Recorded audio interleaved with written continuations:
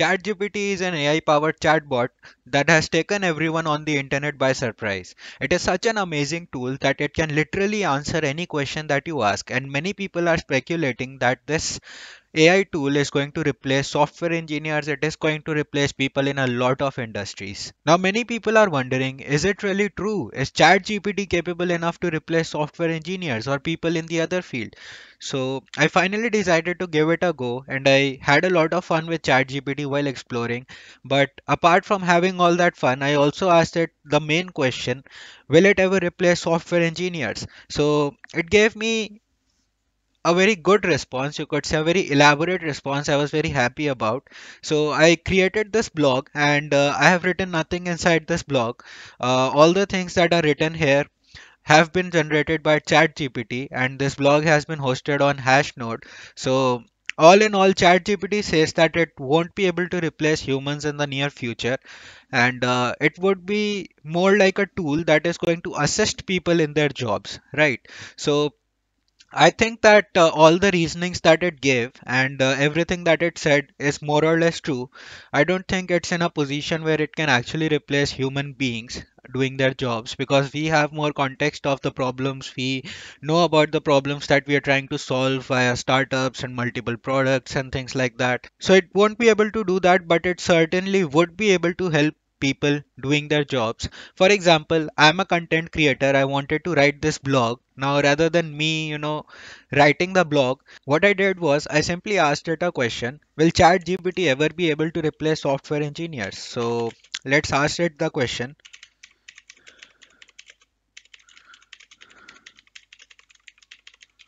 Right, so I asked it this question: will ChatGPT ever replace software engineers? And as you can see, it is generating an answer for me. So in order to create this blog, what I did was I asked it, some questions that, I was confused about. It gave me this answer. So I elaborated my question a little bit and got multiple versions of the answers. And finally, what I did was I, you know, conjoined all those answers. I made it one and then published it as a blog, right? So all the answers that I got from multiple questions that I asked from ChatGPT, I finally got an answer that converted into a blog after patching all of the elements that I received, all the answers that I received out of it. Similarly, I guess all the content creators, including you who is watching this video, if you ever feel like you want to create content, maybe some technical content, because a lot of people are making money these days creating content. So if you feel that you want to do that, then this is the tool that is certainly going to help you with that. It is also a good tool to, ask some general guidance questions that you usually, ping people with, that should I do this, should I do that. For example, a lot of people ask me, what is the roadmap to become a data scientist? So instead of, asking humans, you can directly ask this AI now. I can simply ask.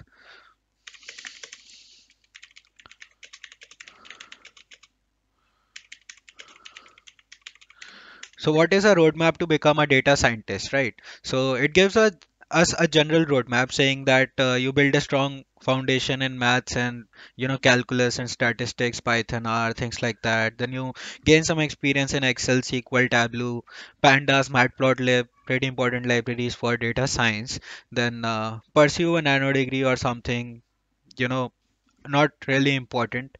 Then gain some practical experience, data science certifications, keep learning and stay up to date and things like that. So it gives you a very good advice. And similarly, I can ask it a question for blockchain as well.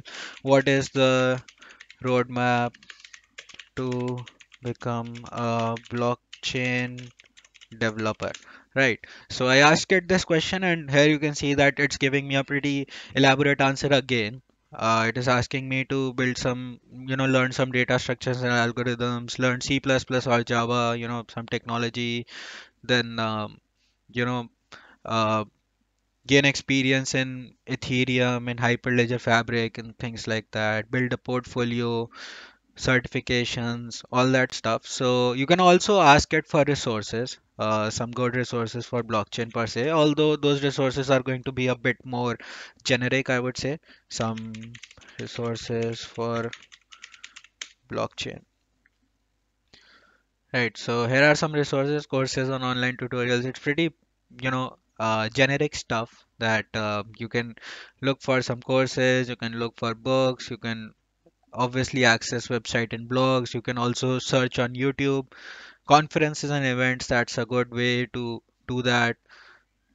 So whatever questions you have as a student, or if you're a content creator, if let's say you want to write a nice blog, then this I think is a great tool, which is not going to replace humans. It's not going to replace software engineers. It's not going to replace web developers, but it is a tool that is going to come in handy for a lot of stuff. And I believe that it is certainly uh, going to replace Google, or the Google might have to innovate like they did with the their new AI chatbot. So I haven't given that a try yet, but I will soon. All in all, what I wanted to say was that don't worry, it's not going to replace humans anytime soon, but it is definitely something that you can leverage at your advantage. You can ask it questions, you can ask it guidance, because it is developed by a very large data set, and I mean, I tried a lot of questions and it gives pretty good answers for all of them. So you can ask for guidance from this bot. You can, ask for help in content creation. You can learn from it, right? You, let's say, come across things like what is cap theorem, right? If I ask what is cap theorem, right? So I simply asked it question about cap theorem, and it tells me what the cap theorem is. This is a question that is pretty famous in computer science interviews. So it tells that cap theorem stands for consistency, availability, and partition tolerance, right? So that's cap theorems for you, and pretty common question in computer science. But yeah, I mean, whatever questions, if let's say you gave an interview, the interviewer asked you something that you weren't sure about, and you wanted to find an answer for that, then ChatGPT is for you, right? If you want to create some content and you think that you're missing out some, key questions that you don't have the answer to, but you should include in the blog, then you can obviously take some help from this AI bot. One more thing, if you would like to read the blog about will ChatGPT ever replace software engineers, then I would leave the link to this blog in the description below.